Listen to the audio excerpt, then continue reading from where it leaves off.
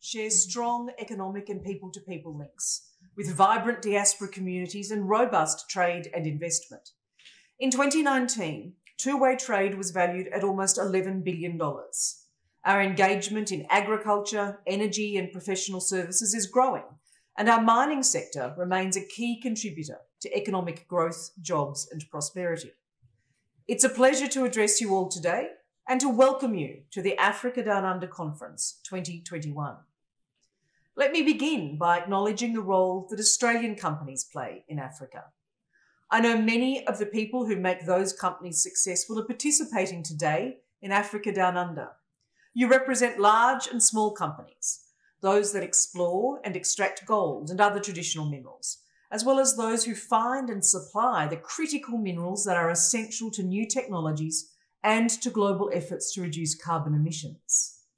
Across the African continent, you're working to identify and develop resources essential to Australia's and Africa's prosperity. I want to say thank you for working to open new markets and to grow our global supply chains. You're demonstrating Australian ingenuity and persistence in order to keep business operations running smoothly and effectively in these difficult times. Companies are providing training and employment opportunities for young people, and I pay particular acknowledgement to those companies that are encouraging more women into the industry and empowering them to be leaders in the mining sector.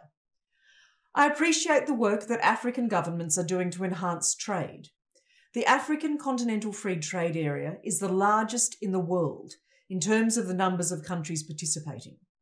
Many of you contribute to unlocking opportunities to improve the livelihoods of Africans and to create a more prosperous market.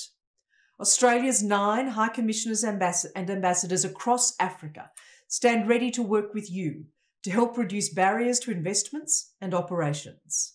Although I can't be with you in person, I send my best wishes to everyone participating in this year's Africa Down Under.